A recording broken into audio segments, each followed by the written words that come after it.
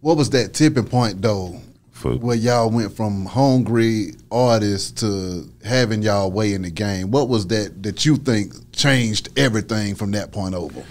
I think, you know, people would say, you know, maybe, you know, like Could About It movie came, Ice Cream Man, you know, TRU albums, Downside Hustlers. But for me personally, when P did Ghetto D, you know, for me, working on Ghetto D, and when he decided to do those color covers, right? Yeah.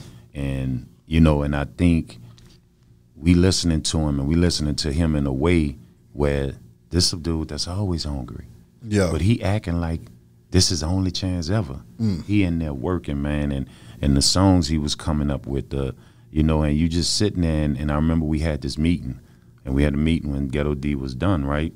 And it's funny, but it was serious and real. It was like we sitting in the room in California, and he was like, look, man, I love all y'all, appreciate y'all, thank y'all. And he going around giving envelopes, right? So motherfuckers open their envelopes trying to look, man, go ahead, right? So he just gave, and I'm like, that's when you start looking like,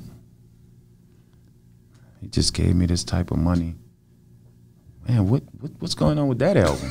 Like, what, you know, because he had an awesome deal. When he turned in the album, you got paid, you know, like off what you said. You was shipping out 500,000. So whatever deal you had with him, like I had 50-50 and I own my publishing, you know what I'm saying, 50-50 the masters, whatever with him, you know, that's the type of deal he gave us. You know what I'm saying? And, you know, I know me and a few others, you know, but, and, you know, you sitting back and you were like, okay, so now he gonna get $10 times 250,000, you know, do the numbers. That's his check up front. And then he giving you yours right then and there. So, you know, and I think with Ghetto D, and he gave us these checks, and I'm like, what, you know, he like, what's going on? And he just, you know, I think I remember catching him that night, and he was like, man, sir, we was on our way to the airport, and he was like, shh. He said, bro, we about to hurt him. And that's when whenever he was about to do something big that he didn't really tell us, because P'll go do stuff and come back. And I remember with the Substitute movie contract, he came back and he left and he come back and he like gave me a tank, me and C some new tanks or whatever, gave us like 10 grand. He was like, go to Carlos, man, y'all need to do a song for this movie son. So we're like, all right, we're just gonna do a song for a movie. Next thing you know, I was sound bang him up on the side of the single. Mac 10 was on the other Mac in Miami Lights. And you like, we on a movie soundtrack? Like that you dream about. Yeah. But with Ghetto D, he had a different, and P is the type of person, man. P, like I see him now with the Rolls Royce truck, whatever it is, the Maybach truck or whatever, Rolls Royce truck or whatever. P used to drive a dually, dog.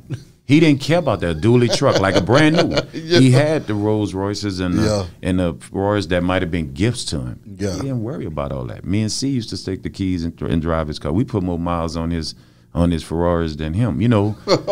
You know, but he was that type of person. I remember they gave him a Rolls Royce. And on the set, I got the hookup. He laughed and joked with the people from Broad. Yeah, you know, and thank you, man. Took a few pictures, and then got back to said, man, let's get back on the set, do what we got to do. Turn around, gave the keys to me and C. We going up Sunset Boulevard. You know, because we was young. And then he would tell us about it. Like, bro, why y'all did that? Y'all got to make them see. They going to feel you. Make people feel you. They don't need to see you. Then they going to see you. Make them feel you. And he always taught us lessons, man. But Ghetto D for me, you know, but I think the moment, and quick before you go on the next question, that moment, and God rest the dead, man, the night, you know, Pac was gone. And we doing a show in Cleveland, and West Side Connection was the headliners. Scarface was before them. And we was there, and I remember Face, who's, you know, that's my idol. Yeah. He didn't want, you know, he wanted everybody to move off that side.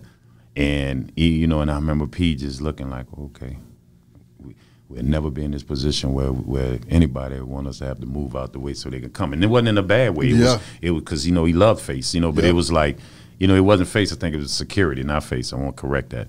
And he was like, okay. And we went out there, and it was in front 17,000 in Gun Arena, the old Cleveland. And we rocked it.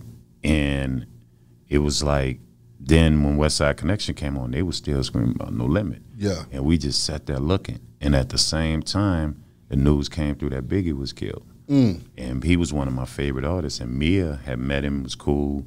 with him and everything. So now I'm sitting there like, we lost Pac and we lost Biggie.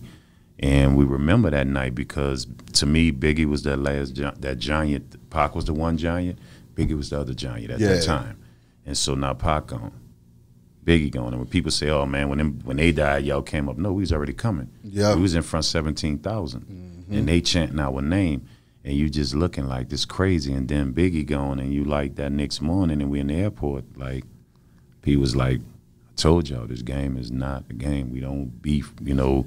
On records, real men don't talk about another man on the records. When you see each other, you deal with it in that way, you know. And he was like, "Man, we got to get it," and that was that moment for me, like, wow, you know. But Ghetto D was where you like, it's about to be over. And when he look at you and he says, "It's over. Serv is about to be over," and you know, and you just sitting there like, okay, you know. And he did the 6 in the morning. Ice-T song, redid that, and shot that video. Then he did 4, 3, 2, 1 with LL the remix, and now you on the song with my one of my idols, and you killing the song. And I saw how much you got paid for it. I'm like, yeah, you're right. It's over now. It's over, man.